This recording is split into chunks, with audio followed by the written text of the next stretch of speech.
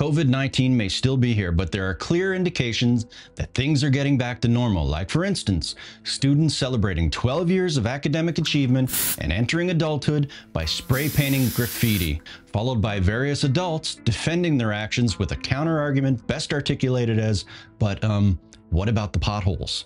Hi, I'm Joe Ward of Boxer Shorts Media, and I'm following along on social media as there's a bit of a local uproar in CBRM right now.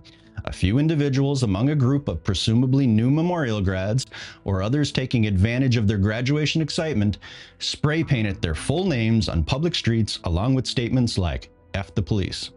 Deputy Mayor Earlene McMullen called out the behavior and posted photos on Facebook, including photos of full names of individuals who must have thought that the even smarter thing to do than deface public property was to let everyone know who did it. It was either that or some real jerk friends who thought it would be funny to tag someone else's name. Some folks took issue with the deputy mayor, and she posted an update suggesting that she was receiving what she described as threats, and Mayor McDougall weighed in briefly, correctly calling that behavior ridiculous. Apparently, you can break the law with graffiti on a public street, write your full name on the pavement, but if it's posted on public social media, well, the real wrong done clearly must be calling out the spray painters for their behavior, not the behavior itself. Go figure. Spray painting the trestle in Sydney River was some kind of graduation ritual even before my time in high school at Riverview.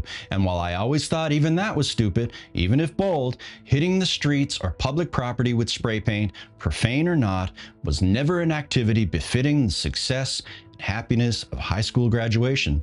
These students just spent 12 years successfully preparing to start their lives, their post-secondary educations at university or in the trades, and their careers. And that's exciting.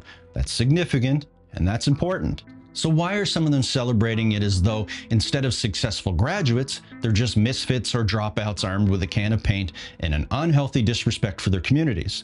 That may not be who they are, and it probably isn't, but lapses in judgment that take us out of character happen. But in society, it's still the misfits and disrespectful folks we generally associate with that kind of behavior. And is that the label that these students wanted?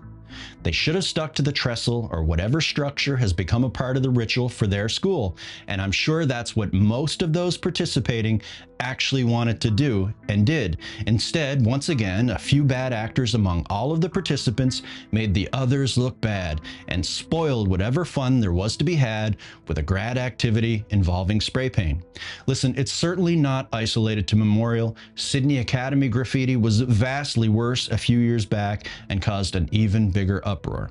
Having occasional instances of bad judgment is a part of youth. Many of us get in a bit of trouble at some point or another when we're young. And even young folks who aren't normally involved can get swept up into the excitement when some in their group take things too far. As a result, once again, we have a situation where some of the better-intentioned graduates will end up on cleanup duty, whether they were responsible for it or not, and they'll be distracted and upset by the critical feedback that arises instead of focusing on having a great time during one of the most important achievements of their lives. At the end of the day, perhaps the worst behavior involved isn't by the students at all, but instead it's probably the adults trying to turn the tables on the deputy mayor for calling out the irresponsibility and disrespect of the activity, or trying foolishly to excuse it by criticizing her for unrepaired potholes or litter, as though that was a valid excuse for disrespectful graffiti left in the neighborhood. The young adults involved have an opportunity to mature and learn from it, but what about the attitudes from the adults who have already grown up? How are we going to improve those?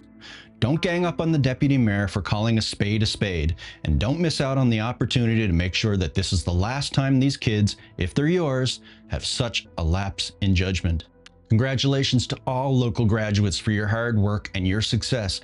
Don't let this nonsense steal your thunder. This is your time, so be proud of your achievement and celebrate it with your family and friends, and the world awaits you. For all videos, subscribe to Boxer Shorts Media on your choice of YouTube or Facebook. Please hang up and try again.